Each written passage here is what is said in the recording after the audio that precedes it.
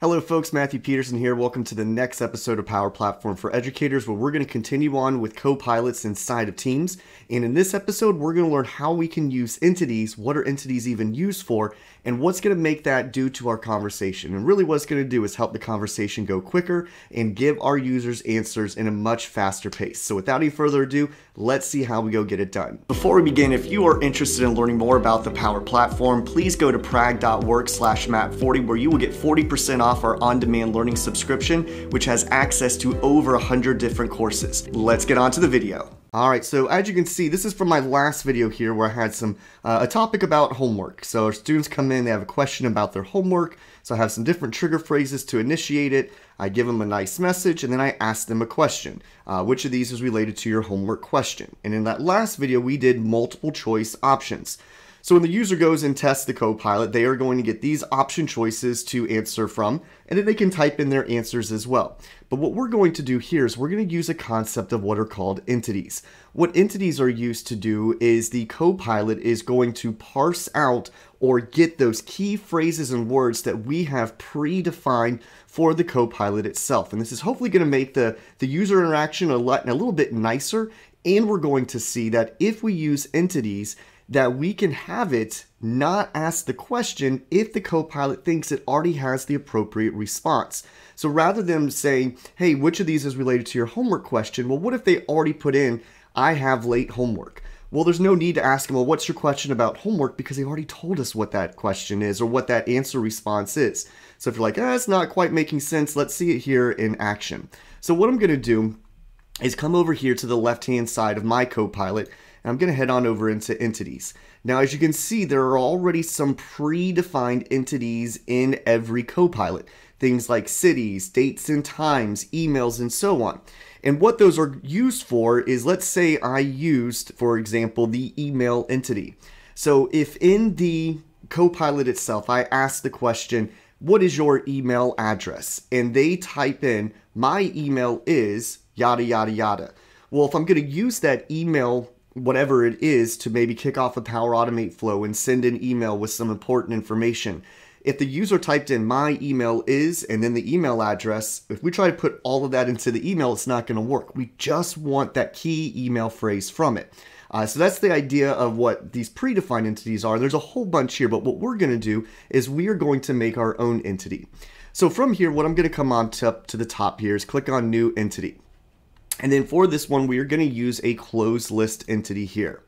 And so I'm going to give my entity a name. I'm just going to call it something like homework responses. Yeah, responses. And again, this is just for us internally. The user does not see this. And then we can add a description if we wanted to. And then I'm just going to put in some ideas. I'm going to go, well, we have the late homework idea. So I'll add that in. We have how do I turn in homework. So I'm going to say turn in homework, and then finally I'm going to say absent homework. I'm going to add those in.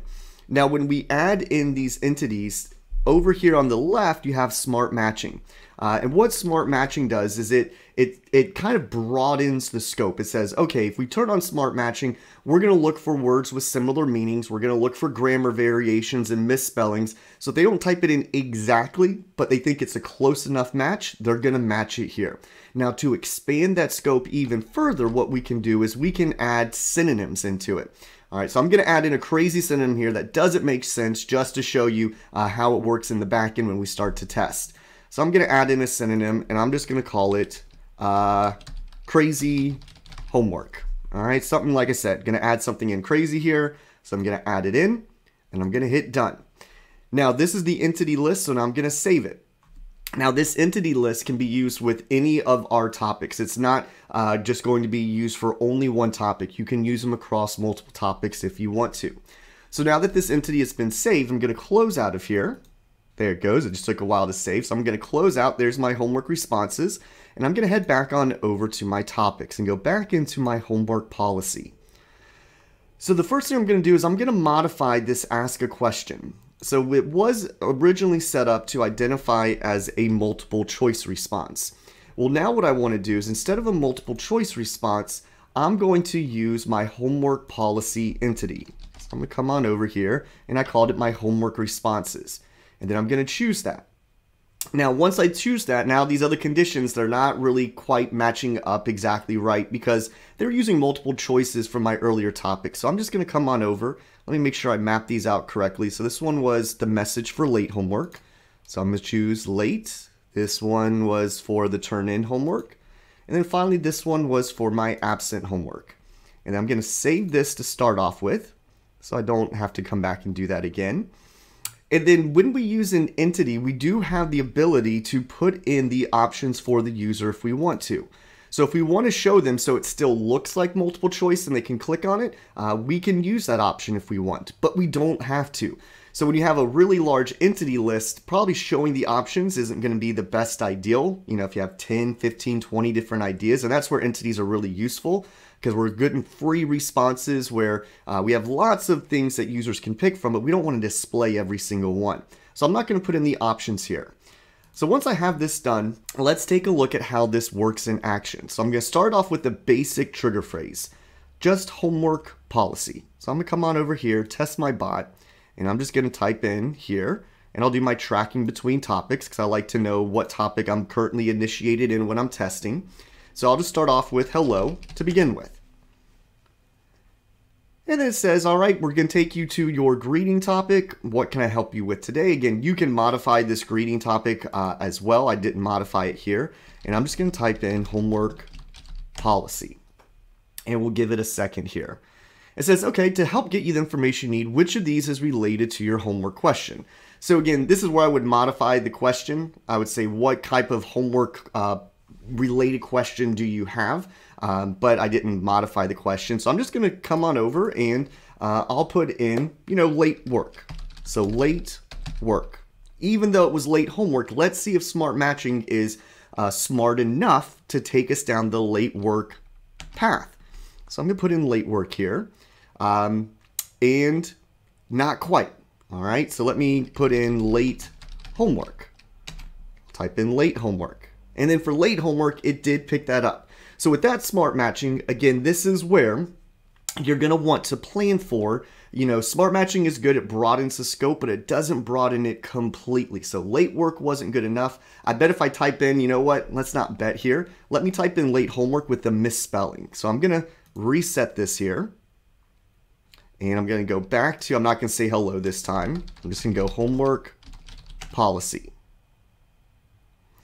All right, and now I'm just going to say late homework without the O in between there.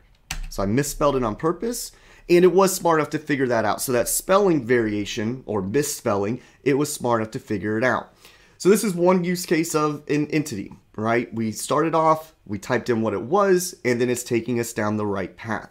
Now let me show you the other really great feature about this where, if they put in the trigger, hey, I have late homework questions, is it going to be smart enough to go, you know what? Well, I don't even have to ask you that question because you're using an entity, and I saw in this earlier phrase that you have referenced an entity, so I already have that value for you, and I'm just going to take you down the next path that we should logically go down. So let's try it out here and see what we can come up with.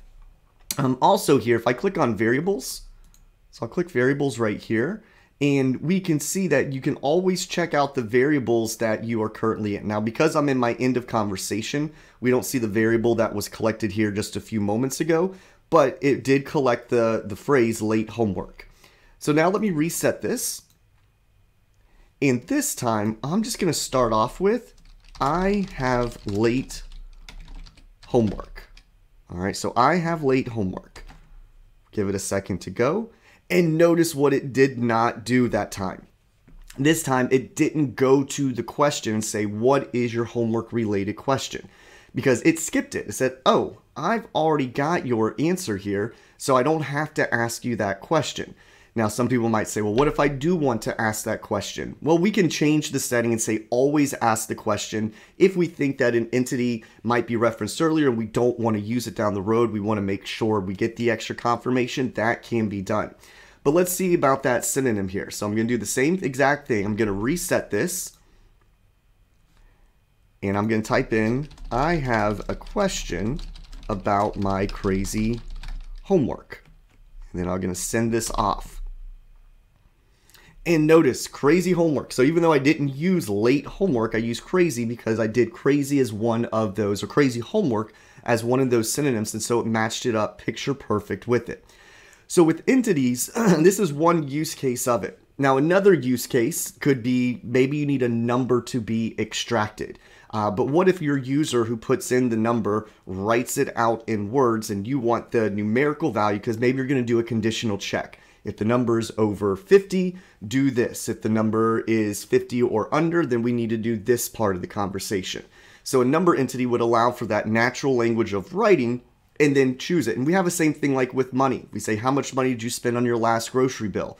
They put in the dollar sign and 3.20. Well, if we have a condition that's based on the money they spent, we go one way or the other. That money sign wouldn't work in the conditional check because we'd have to use a number. So the money entity would remove the numerical, the currency symbol, and just store 3.20. Or if they typed in $200, it would just store 200 as the number. So entities can be quite beneficial.